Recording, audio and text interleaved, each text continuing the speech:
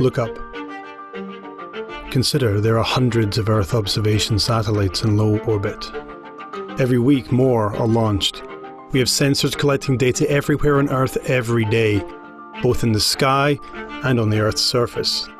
This results in a vast amount of data. We hear lots about cryptocurrency, artificial intelligence, and quantum computing, and these represent tremendous opportunity. What staggers me, though, is what we're not talking about.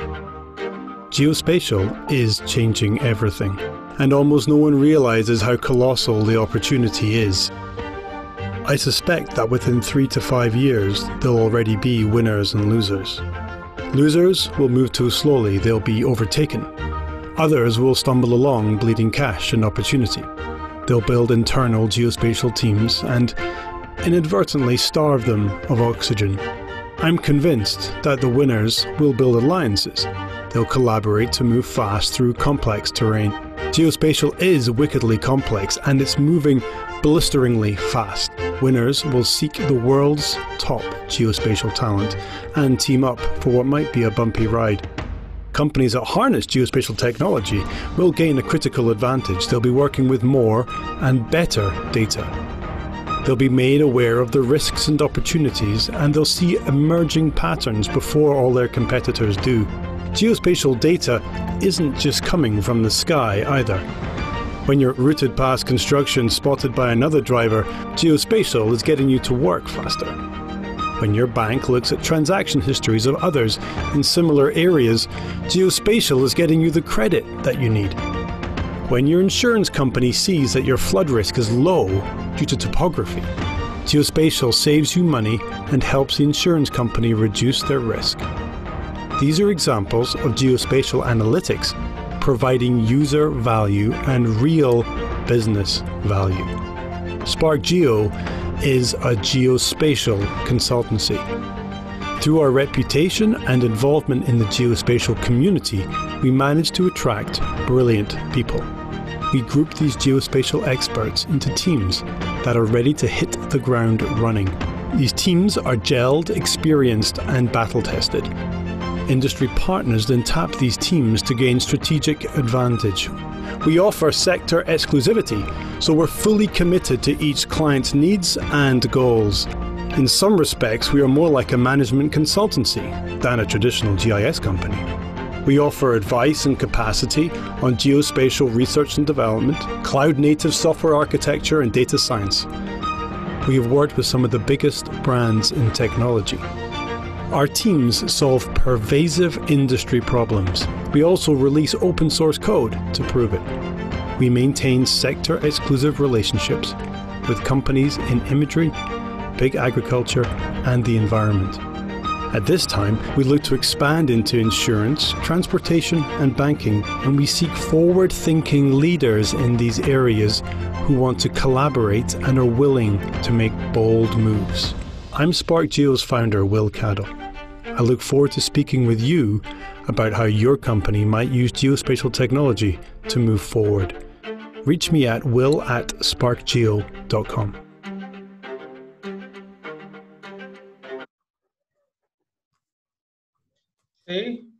See what I'm talking about? All right, well, it's good to see that Chris Ho put on the chat board that he was crying along with me. So good to hear I wasn't alone. So first off, Will, thanks again for being here. But I guess the question on everybody's mind is what was the setting for that video? Where were you hiking? 30 minutes away from my house, a little place called Teapot Mountain, which is not really a mountain. It's more of a molehill, to be honest. But it's a little hill. It's got a beautiful view across the towards the Rocky Mountain Trench. I live in the sort of central interior plateau, so there's no big mountains immediately near us, but we are just a few hours from Mount Robson Provincial Park, and that's where the Rockies properly start. So we have some topography that starts kicking off around us, and then but that has it's kind of this little geological intrusion that gives us a view. So it's beautiful, nice little hike. Yeah, lots of lakes and mountains. Yeah. Yeah. All right. When I watched that, I'm like, I was trying to get it in your mind, and what really prompted you to pull together a video like this? So we've wanted to tell the story about why sort of why geospatial is an interesting place to be right now. It's I've found the industry has suddenly taken, well, I say suddenly, like within the last 5 years, has suddenly tilted, and I think it's a really interesting time to be in our industry. And with that tilt, I think it's an opportunity to start telling a broader story about what location can do. I think that tilt is to do with, everyone's got a GPS in their pocket. We've got all these sensors in the sky. We've got a bunch of IoT stuff going on. We got cloud technology, which allows us to, draw it all together and in air quotes have infinite compute. All this stuff together, it's provides enormous opportunity for organizations to really understand what geography means on a day-to-day basis. The geography of kind of human activity, of commerce, of how things move, and of where things are, and of what people are doing. And I think for a long time that story was told very effectively internally by the defense sector, who deeply understood the power of location. Ever since we've been able to map places out, the defense sector has been interested in knowing where other people are and what they are doing for various different purposes. But that's a very obvious use case for geography. And the nature of strategy is being able to map things out through space and time, and that's really the toolkit that we're leveraging here. So I think that's been well understood, and large governments have understood planning and such.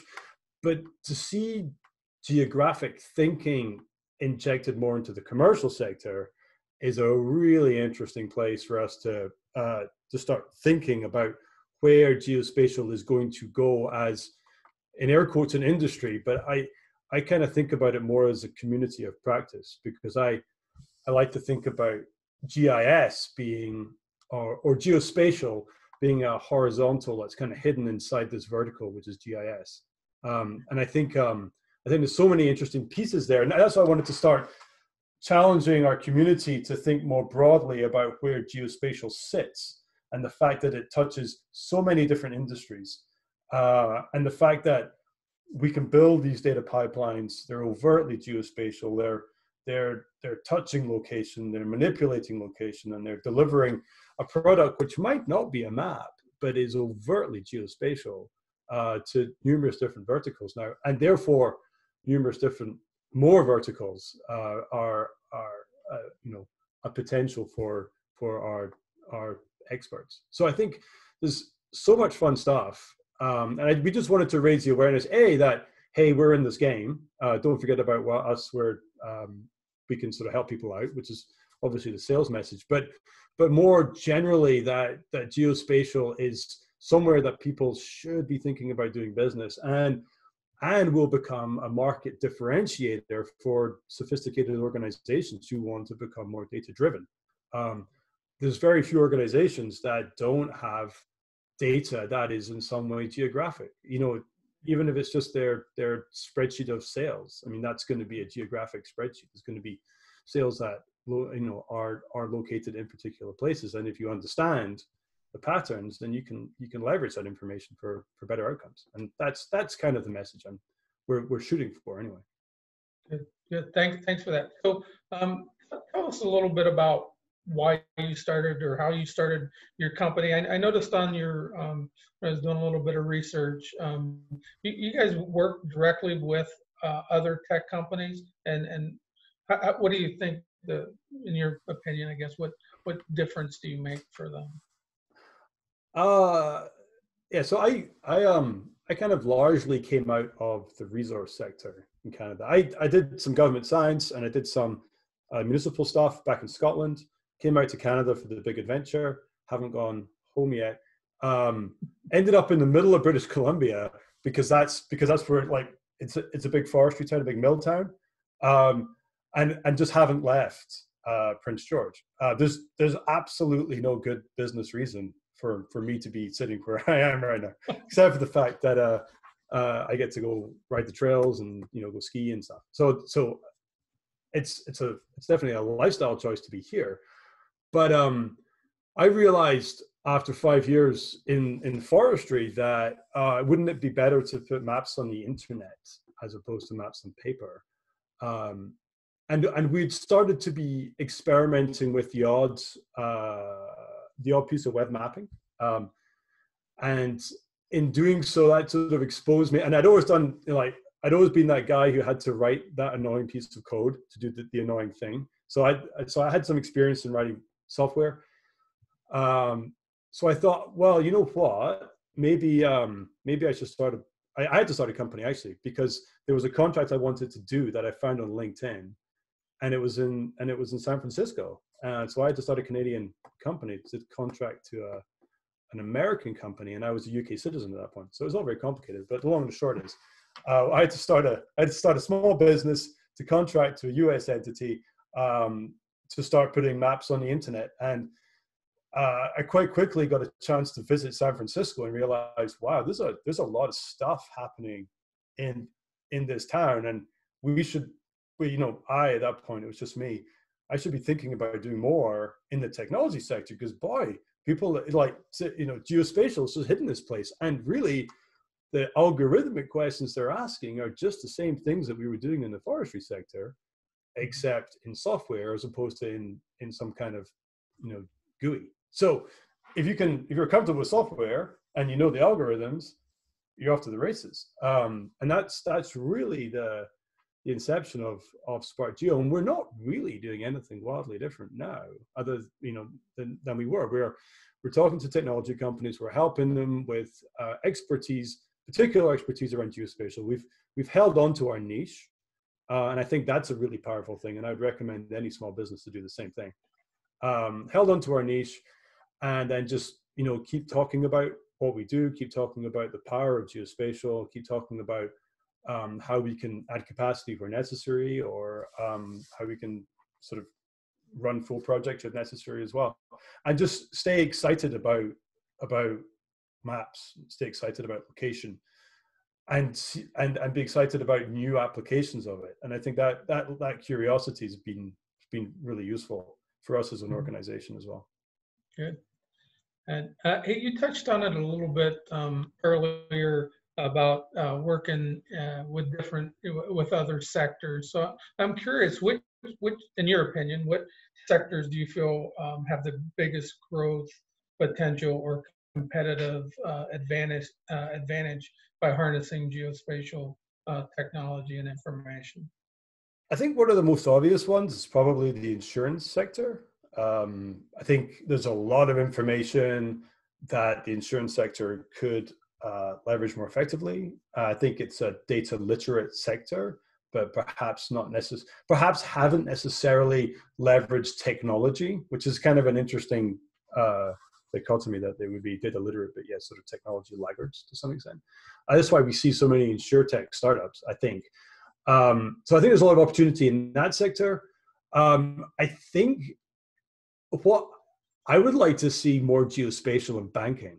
I think banks are a wealth of information, a gold mine of information about people, but also about places. So mapping people, like getting one points of interest data set together is annoying but possible. But keeping that data set up to date is an absolute nightmare. Keeping it rolling, so you can build the best POI data set on earth today, but tomorrow it's going to be out of date. But banks have this automatic updating system called transactions, which conceivably will update that database instantly for you, because someone has, they run their MasterCard through a machine, and suddenly it's not a McDonald's, it's now a Burger King. Oh, that's really interesting. POI's changed. And I think that kind of thinking is really powerful. And so I think there's going to be a lot of interesting ancillary opportunities from large, potentially old school enterprise organizations who just discover that they have a gold mine of data that they could leverage themselves internally, or they could sell, or they could find a partner, or they could do any number of different things. But it would be enormously valuable to society to start getting that data moving. And of course, there's significant privacy concerns, and it needs to be anonymized, and it needs to be, some of those data sets need to be aggregated properly and all the rest of it, and it should be done, and it should be done well. But once that is done, once we understand those things, and once we sort of figure out those various hurdles, the opportunity for selling a live points of interest data set is enormous. And understanding, I don't know, the value of a Canadian to Las Vegas, I think that's a really interesting data set. I think that'd be great. I think, but you know what, you start thinking about that, you start, actually there's some really interesting, overtly geographic knowledge that can be mined that we can put to really good use. So I think there's some things around those subjects which are really worth investigating. So I think banking is really cool. I think insurance is cool. I think retail can do a lot more geospatial. I think you know, the older users of geospatial are not going to go away. So I don't think GIS is going to go away by any means, because you know what, people are still going to have to draw boxes around trees at some point. You know, so that whole resource sector thing is going to have to keep on going. The defense sector thing is going to have to keep on going. We need all that stuff. I just think there's going to be more, which is really interesting for our community to absorb and to leverage, frankly. We got to start pumping out some more talent, I guess. That's it. That's it. I hear it's coming from your neck of the woods. We got lots of programming. We're trying. Yeah, we are trying. Hey, so you know, we talked about the sectors and your company a little bit. So, do you see, is there any major technological breakthrough that you think is on the horizon that's going to be a game changer for this industry? That's on the horizon. And so I would say that the inflection point for geospatial came when we started leveraging the cloud. And I think what's happened, so I think that's really important. And I would argue that organizations that effectively leverage the cloud are in a very enviable position at this point. I think that's a really important step forward. I think the next step is in, you know, it sounds super needlessly technical, but I think what's happening around ARD in remote sensing is really important. And it's really geeky and technical, but the problem is that one remote sensing sensor can't really be referenced with another sensor. So if you get a picture from Landsat, it's kind of looks similar to a picture from Worldview, but it's really quite a different thing. And in the end, because we have a bazillion sensors in the sky, you can't rely on the human eye to do that cross comparison. Like, we're really good at doing some level of context-based comparison. We can do that in our brains. But problem is, when you want to answer a global scale question using remote sensing, you can't really do it with humans unless you have altogether too many of them to build a business around. So instead, you need to use machines. So if you need to use machines, then you need to have data sets which are referenceable to each other. And that's where analysis-ready data, the analysis-ready data movement, if you like, has sort of come to the fore. So being able to have confidence that 400 nanometers on one optical sensor is 400 nanometers on another optical sensor, or something of that nature, really makes a lot of sense across the board. And it sounds boring, and it's like the vector equivalent of saying we need to do better metadata. It's true. We need to do better metadata. It is very boring.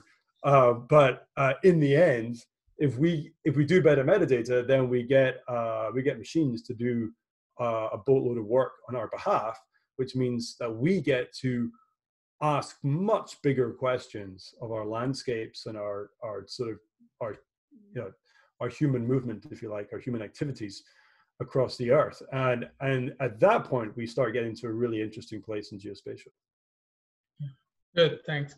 Hey, I was trying to bait you into talking about 5G and the internet cities, but yeah, they can ask it well, later. you know what, like but 5G is the same thing. You know, it allows us to do more. It allows us to and it's funny because you look at all the adverts for 5G for Sprint or whomever, AT&T, all their use cases are location based. It's like automated vehicles or delivery this or real-time that. It's like, oh, it's all location. All they're talking about is pushing coordinates and large amounts of augmented reality based data around. Otherwise, it's like how many videos can I stream to my phone at once? On my commute. That's the other massive use case. It's like watching Netflix on your commuter train.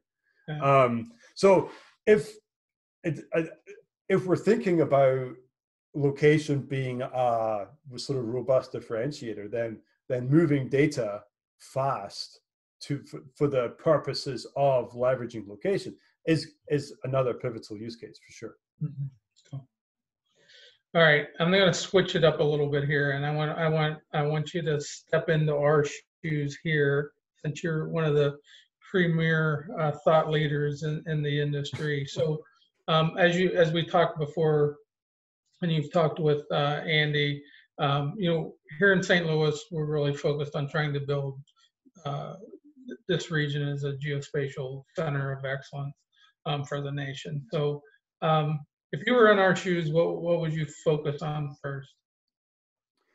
I think education's probably pivotal to the affair. But I also think that cross-pollinating education with entrepreneurship opportunities is really cool. So I think building kind of a startup innovation environment, I think is really neat.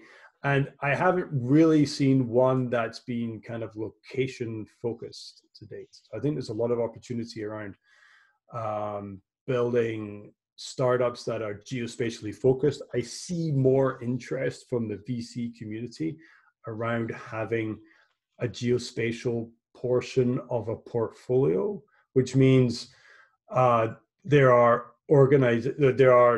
funders actively looking to invest in robust startup ideas that need some kind of growth opportunity. So I think that's cool. I see more interest in organizations like NGA willing to try things out, which means that, you got Incutel and such. But if you've got that linkage directly into NGA in your city, then I think that's a really powerful linkage to have already there. And there's other sort of big kind of geo players I'd say Bayer Crop Science guys. They're doing a ton. So NGA is doing a ton. There's just a lot of geo happening. So focusing on education, so you have the young folks up and coming, cross-pollinating that with some business school stuff. I think that would be really powerful. Seeing if you can sort of build some kind of program around that. And then I think it's going to be a big talent attraction thing. I have this kind of paradox in that I run a company that does a lot of location stuff, yet we're also a remote first company. So we care about location, but we also feel that location Join the meeting. What you're doing business is not necessarily a key differentiator. And for us, that's interesting because we get to hire anyone from anywhere in Canada, as opposed to just hiring people in my city. So when you're thinking about bringing people to a particular location, you also, I think, need to think about lifestyle values. So why do they want to be in a particular place? I think the future is possibly not that people need to be in a place for a particular job. I think we're all having that experience right now.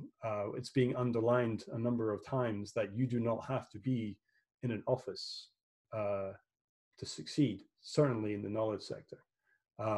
So then, therefore, the question becomes, okay, we're going to link St. Louis to this industry, this particular industry.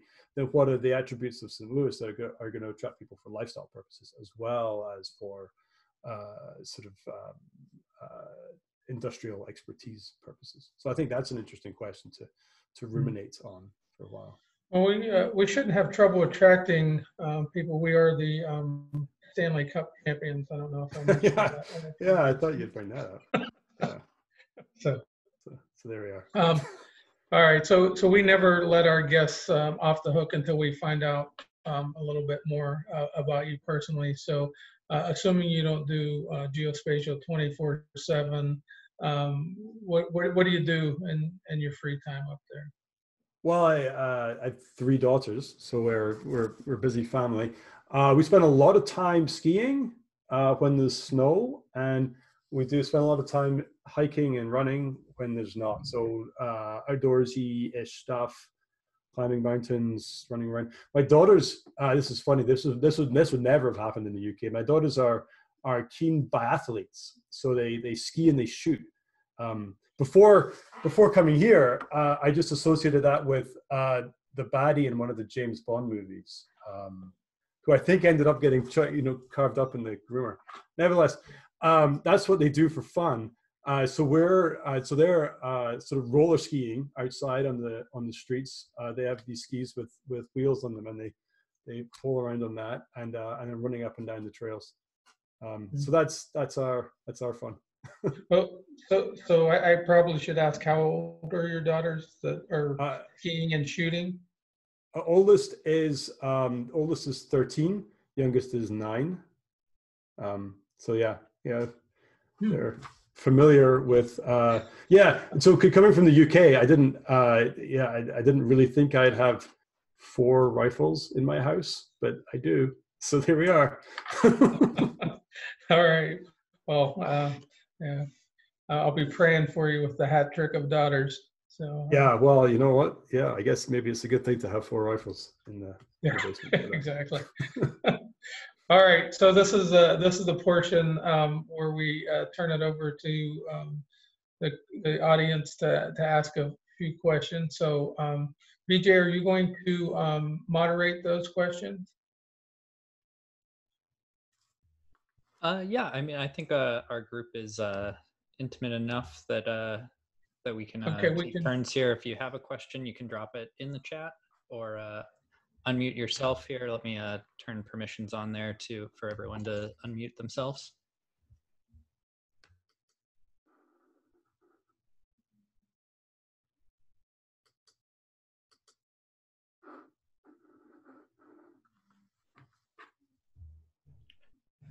I guess I'll start with the first question here. And Will and I were kind of talking about this going into it. If we're saying geospatial can change everything, there's of course, as we're aware here, quite a bit of civil unrest in our city, in our country right now, regarding racial equity. Granted, technology can't fix everything, but in what ways do you see geospatial technology possibly being applied to address such a big issue? Yeah, I think it's well, first off, I come at this, from a deeply privileged place. I have, all the benefits that society could offer someone. But with that in mind, I would say that it's beholden upon organizations like ours and people like myself and others of the same ilk to be thinking deeply about what we do and why we do it. And I think there is a danger, certainly in the technology space, that we move too fast for policy and we move too fast to do cool things without really deeply thinking about why we do them and if they're the right thing to do. So I think technology and technologists need to have a deeper level of empathy and just need to be willing to strike up appropriate conversations to properly understand the outcome of a thing that they do. With that in mind, I would say that geospatial is a tool. And that tool can be put to good use and it can be put to poor use. And I think we need to be very cognizant that we need to be aware of unforeseen circumstances of putting the geospatial tool to any use. However, I think geospatial can also uncover important trends. Data tells a story, and that story is one that sometimes doesn't get told without data telling it. So I think to your point earlier, BJ, the fact that COVID is hitting certain communities harder than others, certain demographics harder than others, is a story that might not have been told without adequate data. And that's maybe a good use of geospatial technology to understand that there is a deeply sort of demographic split in how people are actively catching what is, in all intents and purposes, a deadly disease. So if a pandemic is hitting certain communities harder than others, it's beholden upon us to know that, to tell that story, and to make sure those people who are in a position to build policy around those things can make sensible decisions based off that data.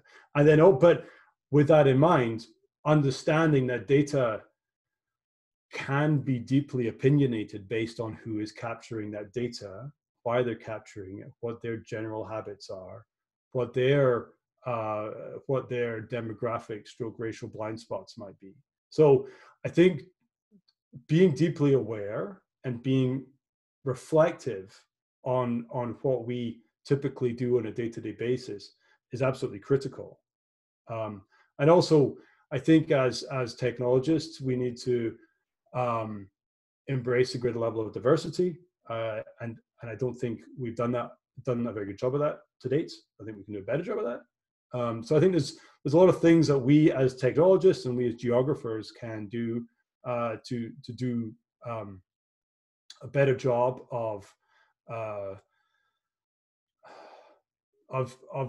leveling the playing field as much as we can. Does that help in any way? Is that a reasonable answer to that question? Absolutely. And thank you for your thoughtful response on that. I do have Patty sent a question in chat here. She says, we've been thinking a lot about augmented reality or augmented and virtual reality solutions to issues such as remote learning and remote work, especially during this pandemic period. Can you comment on the role of AR, VR, or XR, and how it might impact geospatial tradecraft, or what opportunities you might see moving forward in such areas? I think AR is super interesting. I think we're going to see a ton of investment in AR, and that AR is going to be deeply geospatial. And I think that's going to be a really interesting place. I was, for my sins, disappointed that the Google Glass didn't really take off. as ridiculous as the idea was, I thought that was going to be a really neat play for geospatial and for augmented reality, and just being able to look over a place and see information presented about that place as like what's effectively a second screen for your life. On obviously there's enormous privacy issues as addressed by Black Mirror in great detail, and pleasantly great detail. But getting over those, and if we can build policy around those and understand them better, the idea of augmented reality, I think, is going to be super powerful. And I think the nature of augmented reality is that it needs to be geographic. Virtual reality is a different kettle of fish in that you're typically experiencing an entirely separate world. In which case it's geospatial, but perhaps not our planet that we're on, just a fictional planet. But one would expect that coordinate systems still exist on fictional planets. So I think there's an interesting play there too. But I really think AR is a neat place to look. I think we'll see more from the like Silicon Valley tech sector on AR, and I think we'll see that being very geocentric. And I think they'll be looking at different ways of locating themselves based on imagery and on the location of buildings and that kind of stuff that might not be overtly GPS based. I think we'll see more innovation around location. I think GPS has been a tremendous tool. I'm a great fan of GPS, but I think we'll see other sources of location focused data come to bear. We've got a question from Andy in the crowd here saying, if you were to build a new company in the geospatial space, what would you build? Sectors like insurance or banking? What solutions need to exist to help them advance these types of industries from a geospatial perspective? Let me think. I think that's actually a great question.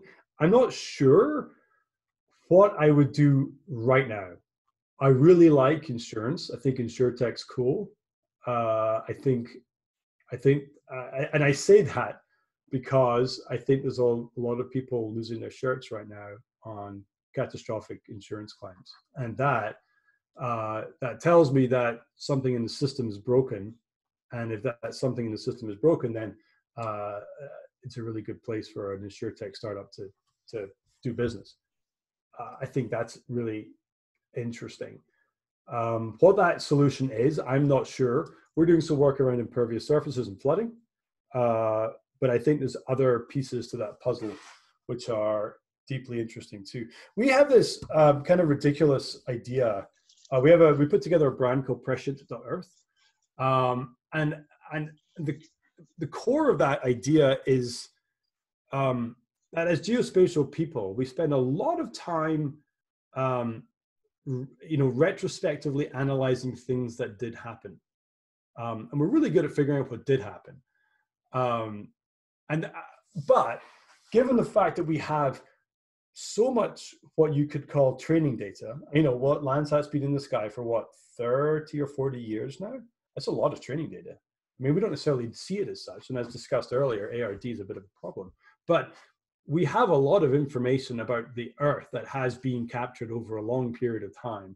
So why can we not leverage that and start looking forward instead of backwards? And I think that's a really interesting place to be thinking. So let's think about likelihoods instead of accuracy assessments. Let's start thinking about patterns that happened in one location, and therefore the likelihoods of something else happening in a different location. I think that's kind of a powerful place to be putting down some intellectual capital. I think that would be a good. Also, it's kind of looking to the future. It's kind of a cool thing. So you might get some VC funding for that, just for coolness alone. Coolness factor. Hey, BJ, let's take Pete Ofstadal's question, and then we'll go ahead and wrap it up. Okay, great. Yeah, we have Pete from Leidos, our friend from Leidos here, asking, you mentioned the importance of geospatial education at the higher levels. Do you believe it is important to reintroduce geography at grade school levels, elementary school levels, to provide that local to international spatial context that geospatial intelligence rides on? 100%. I think geography is kind of I think it's a lost art. I think understanding other countries, understanding the relationships between other countries, cultural differences, I think those things are very powerful for understanding different relationships across humanity, but also just the pure geographic interest of different landforms, I think is interesting. Like, I'm a mountain guy, so I like looking at mountains, but I'm also interested in just general landscapes and land features. Understanding maps, I think, is kind of a key lifestyle skill. In the same way that people aren't taught really to fill in a tax return, they're not really taught to read a map anymore. And I think these are things that actually are, from a day-to-day basis, are really pivotal. Even if you're like a business sales guy, you're following a map from meeting to meeting, whether you like it or not, and that's a life skill. So if you're not taught that at elementary level, then that becomes kind of an onerous thing to have to learn. So I think geography and sort of spatial intelligence, spatial awareness, I think all these things are really pivotal, and I do think they should be taught at an early age. I think just geography is key. Understanding where things are and where people are. You don't have to know all the capital cities, but a few of them would be nice. Yeah, I lied, BJ. Bobby Lankowski asked a question, and since she's the matriarch of geospatial intelligence in this city, I'm not going to have her question not be answered. So, Will, you did mention a plethora of Landsat Earth operations. Part of the reason for ARD architecture was, in fact, to help with predictive analysis. Have you seen commercial opportunities? Commercial opportunities for ARD? Oh, yeah, innumerable. The fact that you could switch one sensor out for another is really interesting. The fact that you could meaningfully combine new sensors as they come online, I think is really interesting. Being able to have a broader view, like you think you've got this kind of broad eye view, and then you can zoom in on something. So you got your low resolution kind of tipping and queuing mechanism to allow you to like tip and queue a higher resolution or a multispectral or some other kind of sensor. I think that's really powerful. Pure commercial operations. I think just being able to, like, if we think about SAR, there's the fact that URSA decided not to launch their own constellation of star satellites because there are so many star satellites out there tells you that there is a need in the community to be able to do some level of meaningful sensor fusion. I don't think, I think the future of upstream geospatial is a variety of what I would call downstream geospatial partners, people who really know a particular market vertical and know a lot about counting cars for retail, or know a lot about impervious surfaces, talked about already. So those companies who know a lot about one thing and can source data on, like, from the upstream companies, source data and sell it for them, I think that's super powerful, because then the remote sensing company doesn't need to know everything about the entire horizontal that is geospatial. They just need to know how to manage a partner relationship and drive that thing in. The neat thing about the upstream downstream relationship is that if you think about the defense sector, you're selling imagery into an organization that's very sophisticated around using imagery. Like, you can use an image and have a look on the ground and see what you want to see. It's pretty straightforward. That use case is well understood. But if you're an upstream company, if you're a satellite remote sensing company, and you want to sell a car counting analytic, well, if you do that, A, you've got to build the analytic, and B, you've got to start finding the people who want to buy that analytic. Or if on the other hand, you just sell to this retail analysis company, they get to do the car counting analytic, they get to build it into their model, and they can talk to all those other retail people on your behalf, and all you've got to do is just manage that pipeline. So it totally changes the game, and ARD is one of the movements that allows that kind of relationship to flow, because you can allow sensor fusion to happen, which means that a particular car counting company isn't necessarily linked just to one provider. They could pull in different kinds of sources of data to allow them to grow in a more meaningful way. So I think ARD is an enabler, and I think it will be across this entire kind of upstream, downstream geospatial kind of ecology, I guess, is what it is, environment. All right. Hey, thanks, Will, and thanks for everything. Thanks for participating in this. I know I hit you on short notice, but You were always on the queue for one of the must-have guests. Well, thanks very much, Mark. It's been a pleasure, and good luck with Geosaurus, and good luck with the rest of the growth of geospatial in St. Louis. Yeah. Any more videos on the horizon? I know we might do one in the fall, like do a Redux or a Return 2 or something. All right, look forward to it. All right, hey, I got a couple public service announcements. So GeoFutures, Andy's online, the strategic roadmap for advancing geospatial and location technology cluster in St. Louis. That reveal is going to take place Tuesday, June 23rd, 11 a.m. Central. Check our newsletter. We have the link to register to that.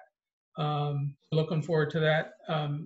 I know a lot of you have been already tuning into the USGIF GeoConnect series.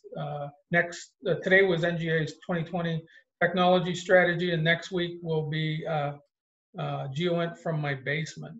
So who knows what that'll be about. But Tish Long, former NGA director, will be the moderator of that. And then one plug for Jake Latkus, the National Security Innovation Network programs.